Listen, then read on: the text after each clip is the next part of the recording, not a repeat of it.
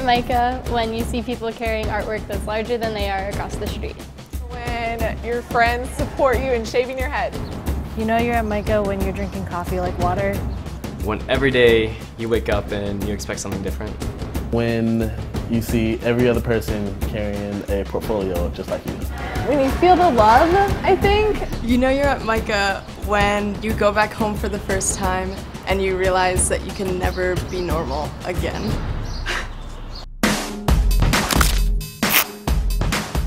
To be a member of the MICA community is to be an artist, but to find your place within another group of artists. It's a community where people who might have felt like outcasts in the traditional high school setting are the cool kids. MICA to me is being open and feeling safe about who you are, both as an artist and as a person. It's kind of funny and weird to be look like a MICA student, and then there's certain costumes that they can only wear in the MICA bubble.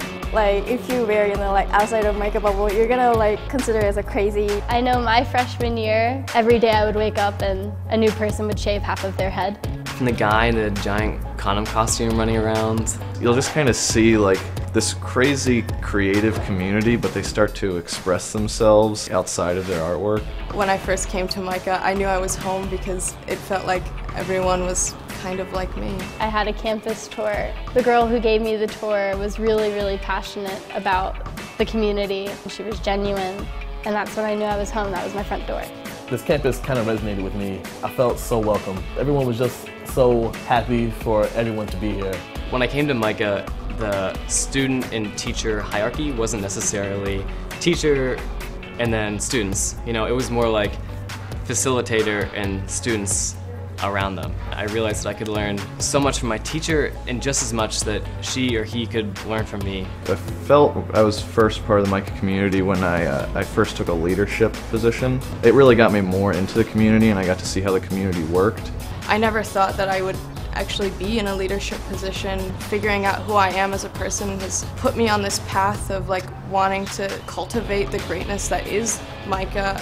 No one has ever told me not to do what I wanted to do in my art. You can do just about anything and fit in. I personally have changed my hair color more than most people change their underwear. I dye my hair a lot. People here come from internationally and nationally as well, and people come from small towns or big cities. Just the different backgrounds and experiences that people have definitely influences the artwork and the interactions between people. Sometimes you experience things that you've never experienced before just because MICA is so diverse. Everything that you experience affects the things that you make. For me, diversity is not just about different cultures, but also different views on how we make art, different skill sets, different goals in terms of why we're at MICA. I think Baltimore is a very diverse community, and where the two collide, there's a lot of possibilities for the artist. I love that at MICA, one night you can be in a critique with your professors, and then that weekend you go see them in their band at a DIY space. At the end of the semester, I saw my type teacher crowd surf on my friends. My involvement outside of the classroom keeps me sane. I can step away from my artwork for a little bit and come back with fresh eyes. Just being there and having a presence in the community I think is really important, keeps me kind of intact with the community. The amount of clubs and activities that go on here is insane. Those experiences are some of the most important ones that they get from their education here. Even just participating in critiques, giving other students feedback on their work, and asking students for feedback on their work can help strengthen the community. Bring something different, notice something that isn't there, and try and bring that and just kind of change everyone's perception for a second. People come to MICA and they think you're a student and you're just going to come and you're going to walk into a classroom and just learn what it means to be an artist. But you can't really do that. I mean, that's a really hard, how do you do that? What back of a textbook is there that says, what to do when you're an artist? MICA doesn't teach you art, but it teaches you a way to make it, and a way of getting there, and a thinking process, and a way to be an artist. Just being social make me comfortable, while the comfortable atmosphere, we're making conversations, and then in that way I can think more freely and then creatively. Well, I think a critique is important because it's opinions that other people are giving you that they see about your artwork that you don't necessarily see because you've devoted so many hours to it. You get these conversations that happen that are really unique. Seeing everyone's work really helps me widen my views of like seeing art and then making my own art too.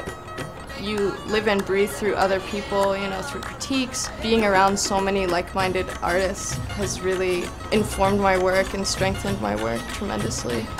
And when it's hitting midnight and we're all really tired, we put on music really loud in the studio and we take a 3-minute dance break, and then we get right back to work and we encourage each other. And if it wasn't for that, if I was in my room doing work alone, I would not be getting as much stuff done. It's important to challenge yourself and your peers at the same time, because not only are you creating your own work, but you're also helping to kind of form someone else's voice. If you have them look at your artwork or just through discussion, you'll be able to gain perspective, I guess, and that will show in your artwork if you just take it in. You learn a lot during critiques, and it's really obvious who doesn't put forth effort and who does. There's going to be times where you turn in projects and they're not like the best things in the world, but your teacher will challenge you and your peers will challenge you. And it's great to see people grow and see the evolution of their work. It's just a beautiful thing to witness. Okay. Some advice I would give to a new student is just to literally just jump right in. Network, know your peers, and time management. It's okay to be worried or nervous and to just be yourself. Everyone is in the same boat as a new student. Everyone was nervous, and you just have to realize that and make the effort to just interact with all the other new students, because we're all going through the same thing. Before I came to MICA, I was a little bit of an introvert. I came here and I saw all these different people essentially being themselves. I felt just comfortable to be myself. I kind of found myself here at MICA. It took me a really long time to kind of break free of being a transfer student. I think the most important part was when I was an orientation leader and realized that there's a lot of other people who are going through the same thing that I am. I really just got out of my comfort zone and talked to other people that I've never met before and helped just kind of introduce MICA to other people, I guess. Kind of start to forget how you did things in the past, because this is a new community and everyone's coming here together and everyone chose to come here. As a new student, I know it's scary to explore a new city, especially if you're not from a city, but I think it's important to explore everything around MICA, inspire you at MICA. MICA community helps me to be more proud of myself and then to have my own voice. I've taken so much from things that people have done for me that it's time for me to give back to them and give back to people who are still looking to get here and are still looking to kind of pursue themselves. Being a part of this community has made me feel like I'm ready to face the world, you know, as a solid person. I'm meeting a lot of students now that have so much potential and that push themselves really hard, and they have different strengths than I do, and I have different strengths than they do. So it's really a beautiful relationship when you mingle with people that have a passion for the same thing but have different expertise. My MICA experience has been filled with ups and downs, highs and lows, really exhilarating and really challenging, but in the best way. MICA is the best experience I've ever had in my life.